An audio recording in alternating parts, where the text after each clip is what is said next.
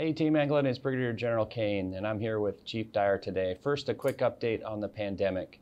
We're making a slow recovery from the bump that we had in cases in April, and I want to continue to drive those cases down. I want to remind you, too, that there's still a moderate level of cases in the community.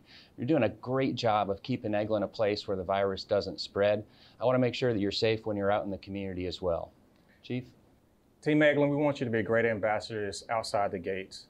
We want to make sure you're taking care of your families, take care of yourselves, making sure that Eglin is a place that the virus doesn't spread.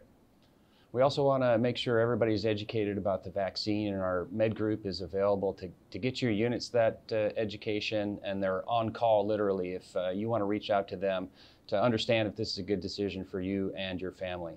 Now, Chief, since our families and our people are a priority, I want to talk about hurricanes a little bit too. So we're entering hurricane season officially on the 1st of June, and this week we're doing a hurricane exercise. Yeah, so we want to make sure you stay prepared. Make sure you're looking at those checklists now. Make sure you're getting plugged in with our PA team to get all the update information on it right now.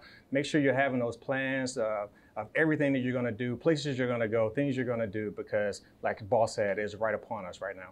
And I think one of the keys for those, especially for those that are new to Team Eglin, is follow our lead. We've got a team of experts that have a lot of experience dealing with this. We've got a great way to get the information out there through our social media, through your chain of command. So follow our lead. We'll guide you through this season, and we'll all stay safe. Chief, any closing remarks? Yeah, continue to stay safe, take care of each other, take care of your families. Make sure you're taking care of one another as we continue to get through this season. Thanks, Chief. That's it today, Team Eglin. Stay safe and stay connected.